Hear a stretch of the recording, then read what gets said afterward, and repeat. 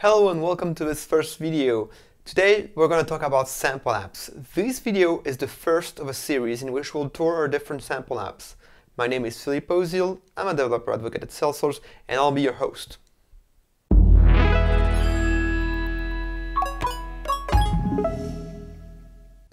In this first video we're going to do a harbor tour of our different sample apps. I'll share where you can find the sample apps, what are the different types and use cases for those apps. I'll also give you pointers about how to discover any given app.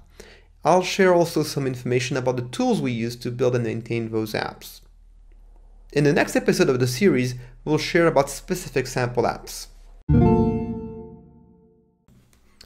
Head over to github.com/trailheadapps to get started. We have about a dozen of sample apps there, and you can explore them through this README. All of them are open source and connected to GitHub repositories. You can explore them more in depth by opening the description and features tag to look at the key features, some learning content in the description. You can also find sample apps and other open source projects on developer.salesforce.com. Simply go to Build menu, select Code Samples and SDKs.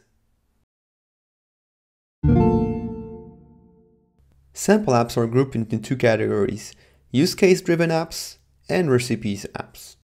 Use case apps are each built around a mock customer use case. They tend to focus on some subset of the platform features that the developer wants to learn.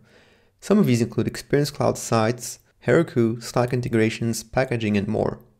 Recipes apps show how to solve coding problems, but don't necessarily try to tell a customer story. They provide a set of short and easy to digest code samples.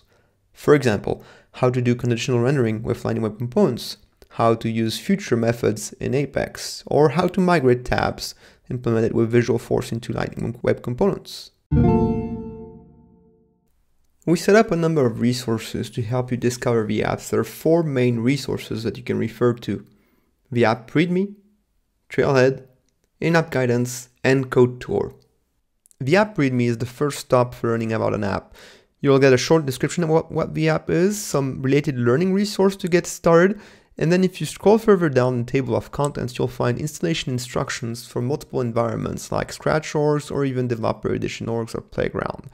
Then for certain apps, you'll get also additional demo installation steps if you want to have additional learning experience. Then we cover also some of the instructions for learning about the different tools that we use to build and maintain the app. As you saw earlier when looking at the README, our apps are tied to Trailhead Quick Start projects. The project presents the app use case and the key features. All of our Quick Start projects are linked together as part of a Discover Trailhead sample apps. From there you can find all of the different sample apps and their related Quick Start projects. We also have in-app guidance known as walkthrough to help you discover the features of the different apps. Finally, we also use Code Tour, a VS Code extension, to guide you through the code highlights for our application with this set of tips. When building sample apps, we use a number of developer tools on our development machine, and we also leverage continuous integration. Let's go through some of the key tools that we use. All of our applications use the latest version of the Salesforce CLI to deploy and set up our apps. Our projects also include a number of Node.js dependencies for the sake of development. These are optional and will never be deployed to production. We use tools such as Prettier for code formatting, ESLint for code linting, Jest for running Lightning Web Components tests, and a number of other tools. Refer to the README for more information about the tools that we use. On top of the local developer tools, all of our apps are built with Apex and Lightning Web Components tests. We use continuous integration to enforce quality when working with pull requests. We use GitHub Actions for our CI, and this means that all of our workflows are open source, so you can take a look at them and watch the different steps that we take and copy them for your own use. That's it for our tour of the sample apps. Today you learned about where to find the sample apps, what are the different types of apps and their use cases, and what are the tools we use to build and maintain them. Head over to this link to get started. Don't forget to like and subscribe this video if you found this content useful.